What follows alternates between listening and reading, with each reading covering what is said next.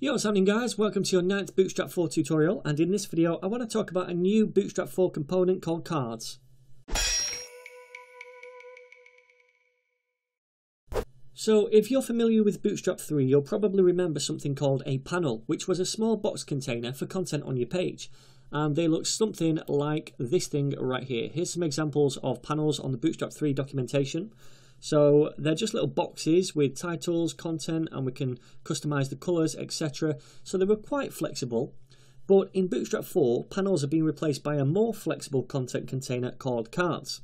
So before I start coding anything, I just want to show you some examples of these cards on the Bootstrap 4 documentation. So I've gone to components and then card, and if I scroll down here, this is kind of like the basic card, if you like, where we have an image, a title, some text, a button, we've got this border, etc. But we can customize it to do what we want. So we can have these kind of things going on, like a list.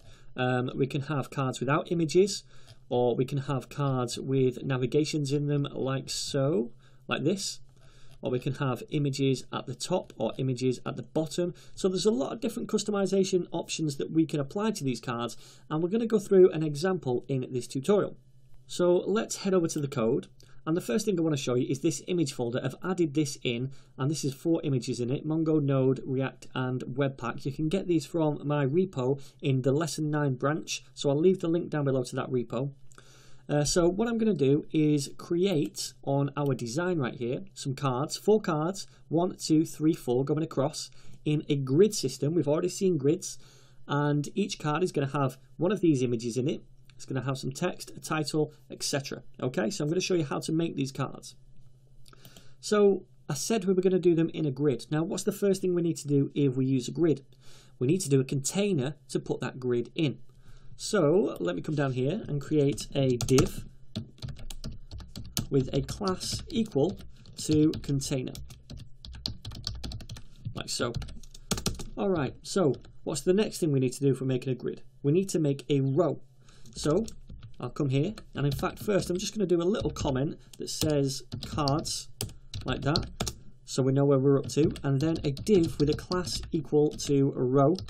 So this is our row of content. And remember, within each row we can have as many elements as we want, each taking up a specified number of columns. Okay, so what I'm going to do is 4 elements, and then for medium-sized screens I want each of these elements to take up 6 columns in width. So medium-sized screens and upwards, 6 columns in width. Then for large-sized screens and upwards, I want each element to take up just 3 columns in width when there's more space on the screen. So how do we do that? Well, let's create just one div to begin with. So we'll say div class equals, and then we'll say col md, so medium-sized screens and upwards, 6 columns in width. Then col lg for large-sized screens and upwards, 3 columns in width. All right. So now there's our kind of surrounding column class, if you like. Inside here we want to place a card. Now the first thing we need to do is create that element for the card. I'm going to do a div again with a class equal to card, like so, and then we can place all of our card content inside here. And if we wanted, we could just place some content directly inside here. So I'll just show you this, save it, and let's have a look at a browser. That looks pretty cruddy, so I'm not going to do that. I want it to pick up the different card styles, etc. I want some padding around this. So instead what we're going to do is take that off, and we're going to create a div with a class equal to card hyphen block. So all of our card content now can go inside this block, and what this does is give it some extra padding around the card itself. Okay, so now if I create a p tag, and let's grab some lorem ipsum from this ninja ipsum place right here, so just a little bit, that'll do. And if we go back now, paste this in and save it, you're going to notice now we have some padding around that, which looks a lot nicer. Cool, so there's some text. Now what if we want to add a heading? Well, we can do that. I'm going to add a h3, and I'm going to give this a class equal to card title, and inside here I'm going to say Node.js training. Alright, save that. Check this out. Okay, looking nice. Now I want to add in an image. Now we can add an image at the top or the bottom. Now check this out. If I add an image in here, what's going to happen? Well, let's find out. I'll do an image tag and say source equals, and then I'm going to use one of these things right here, the node one. So it's /img/node.png. Close that off. Check this out in a browser. And first of all, it goes off the card. Okay, we can sort that out in a minute. Secondly, it's got this padding around it. Now I don't want that. I want the image to be flush up against the card itself.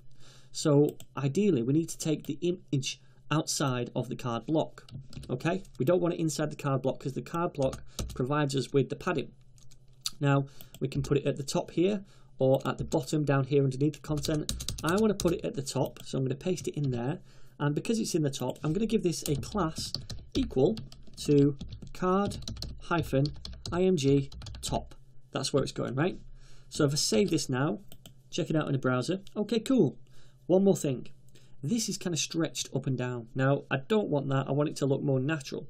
So, to make the image 100% width of the card and then auto height, what we need to say right here in this class list is img-fluid. And that's going to do that for us. So if I save it and check it out now in a browser, that is looking better. Awesome, so there's our first card. So, now all I want to do is copy this dude right here and paste it in 3 more times. So we've got 4 cards in total. And then I'm going to replace the image itself with different things. So the bottom one here we'll call Webpack. Then this one we'll call React. These are all corresponding to these images right here. This one right here we will call what is left Mongo. Save that. Check this out in a browser, and that is looking a lot better now. One more thing I want to do right here is use a utility class. We saw that in a lesson or 2 ago, to kind of mute this text. It's a little too dark for my liking. So we can do that by using one class, and I'm going to use it on this surrounding container right here. And the class is called text-muted. And watch what happens, right? So this is how it looks right now. If I save it, check this.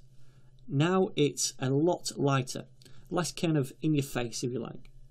So there we go, guys. That is how we create cards. And if we make this screen smaller, you can see they're going to go on 2 lines eventually, like so. And that's because of this thing right here where we say call MD.